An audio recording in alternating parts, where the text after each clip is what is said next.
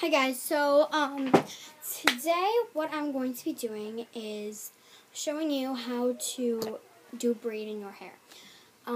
This is the same if you're like wanting to do it in a doll's hair or wanting to do it on your friend or your mom or your cousin, whatever, your aunt, your uncle. I don't know why I said it, but whatever, anyone who has long enough hair. So you guys know that I got full bangs, but I brushed them back just so I could do this video, and then I'm putting them up. So what you're going to need to do this is a brush or a comb. Oh, and my hair's wet because I just got out of the shower. Cute. And I'm using a comb because I recommend a comb and it works best on my hair. I also use this comb in the shower to comb out conditioner. This one is a Revlon comb. It gets skinnier as it goes into black, and it gets fatter as it goes into blue. So it says Revlon. You can get these at like in any dollar store, like little convenience store. And you're also going to be needing a hair tie. Now I usually use these hair ties, like a regular hair tie, but when my hair is wet, I like to use something thin. So I'm going to be using a silly band. This is just in the shape of a car, nothing special, and when you stretch it out, it's just normal. So that's what I'm using because it's smoother, and when you put it into your hair, you know how when your hair is wet and you put a hair tie in, it's sometimes hard to get out? Well, when you're using a silly band, it doesn't get stuck, so this isn't in good, but if it was, it would just slide right out with no damage to the silk. If you pull too hard, if you have really thick hair or your hair is like too dry, like sometimes these get stuck when it's like halfway dry, and that's when you use a hair tie or a thicker rubber band. So I just got out of the shower like 2 minutes ago, so I'm gonna do it now with the silly band because it's thin enough for my hair because it's not even like a fourth of the way dry yet. I did towel dry it so it's not dripping. Sorry about that. But it's not soaked. It's not dry.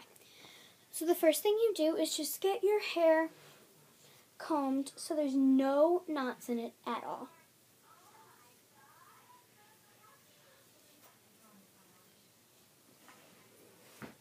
I'll show you guys what it looks like in the back. So I'm just working on, as you guys can see. So that's what that looks like. And now, make sure you get the corner. So it's like a straight side, and then you have like a corner, and you definitely want to comb that out because that's usually where the pinpoint of the braid is. Like that's where the braid, if you're doing a ponytail, that's where the braid starts, and if there's a knot, it looks jumbled up here. And it looks like you have like these two little things up here. And it looks really bad. On me, anyway. And a lot of people ask me when my hair is dry, did you dye your hair? Because it's dark in the winter, and then I get it. Then I get light hair in the summer. No. I do not dye my hair. It's just natural. The next video after this video is going to be how to do these two little buns up in the top of your hair. I'm going to make that today too since my hair's wet. And it's going to work out perfectly. So my hair has like no knots in it at all. I'm just going to check out. I just combed my head. I hate when that happens. Yeah, so my hair is like perfect, and you can tell it's wet. But there's no conditioner or soaps left on it. You just go like this and then rub your hands together. If you get the look of soap on it, you have soap left on, and then you might want to step back in the shower to get that out. But I'm perfect right now. So the first thing that you want to do is take a chunk of your hair, and I'm going to be doing this piece right in the front. I'm going to be doing it thick, but not too thick for you guys. Get rid of that little bit. So then we have a chunk. And here's my chunk. So then what I do is I take 2 fingers and stick them through. So and then hold it like this. So you have 3 parts. And then you take 2 fingers and then grab these 2 pieces with those 2 fingers, and then in a couple minutes when we do your hair. Okay. And then this piece with that. So then, actually no, you're going to take these 2 pieces. And then what you do is you take your 2 fingers and just twist your hand. Then you grab this finger and twist. And then you keep doing that. And I like to start my braid down really low. And as you can tell, I'm starting to get a braid. And I took a short piece of hair, so that's just all the braid I got. I'll do it one more time because that braid just twisted out. And then after, I'm going to make the video of the buns. Because it's so cute, and it's a great way to do your hair if you're in a play, or if you're just doing something fun with your friends. Like my friend had to do it, and that's how I learned how to do it, because she was in the Wizard of Oz play, and she was a munchkin. So here is my hair, and there's my braid, and I think my braid looks so cute. So then what you do is you take your hair tie or whatever you're using, and you're wrapping it around till it's tight, because if you don't, it's not like a ponytail, it can come out and actually look loose and look messy.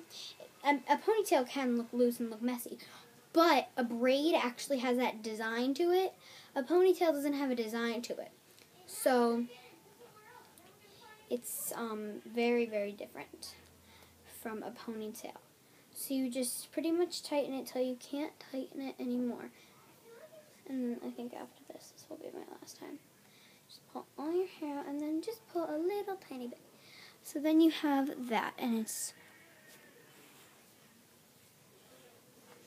gonna put this it's okay if I just do this for a second and just wrap it around once or twice. So you guys, I know this looks stupid, but I'm just putting this up so you guys can see this side. Then there's your braid, and I think it looks so nice. And obviously you use a better color hair tie or something, but this is just an example. I get hair ties that are the color of my hair. So yeah. So if you like this video, subscribe, comment, and if you want to do a video of anything, I'll watch any videos. Put it down below as a video response, because I'd love to watch it. Peace, love.